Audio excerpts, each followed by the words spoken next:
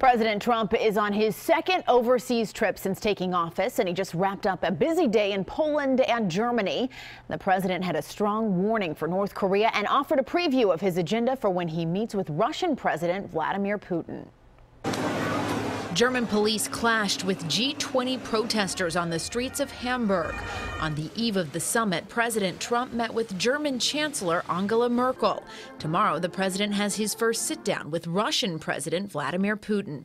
A crowd of thousands in Poland's Krasinski Square heard a preview. We urge Russia to cease its destabilizing activities in Ukraine and elsewhere, and its support for hostile regimes. President Trump is looking for a way to partner with Putin to defeat ISIS and stabilize Syria.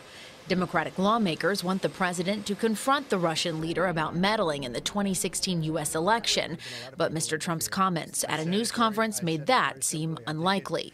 Could very well have been Russia, but I think it could well have been other countries. Looming over the president's trip and G20 summit, North Korea's successful test launch of an intercontinental ballistic missile. They are behaving in a very, very dangerous manner, and something will have to be done about it. Russia and China rejected additional sanctions at Wednesday's UN Security Council meeting.